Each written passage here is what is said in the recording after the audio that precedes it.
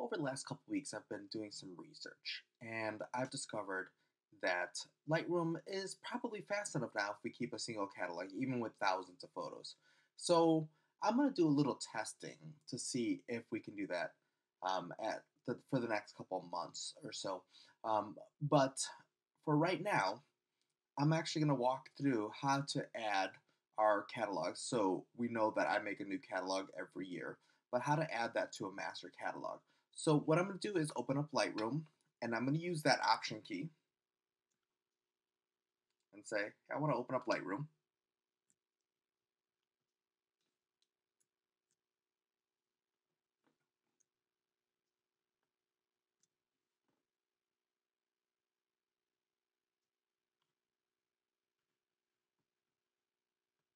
And it might take a second here. There we go.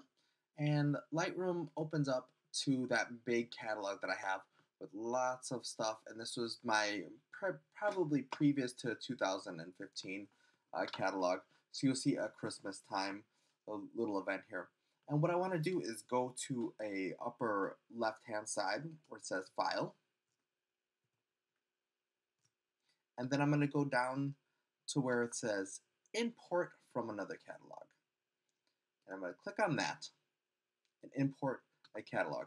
Now, you're going to see some catalogs. I have these saved in a special place, but I want to make sure that I'm importing my 2015 catalog. And you see I did some modification on that today. So I'm going to click that one and say Choose. And then I should get a dialog up saying, what would you like to include in this? So I'm going to say all my photos. I'm going to add new photos without moving. That I want to change where they're located at. I don't want to replace anything.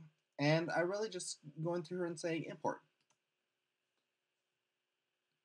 Now it's going to go through our current import, and we should hopefully import all these photos and videos from this catalog.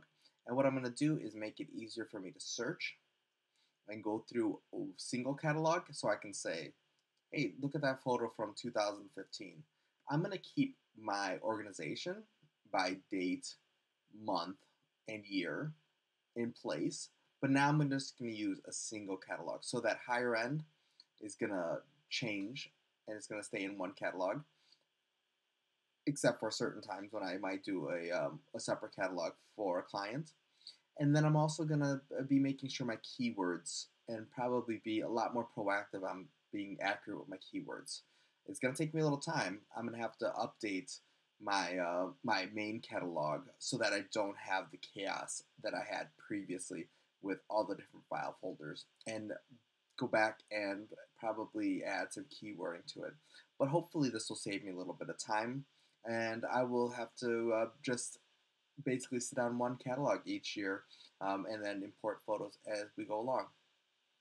Hopefully you found this tutorial kind of the same, and I'll keep talking until we finish our updating, but I should be able to see my 2015 photos coming up here pretty soon.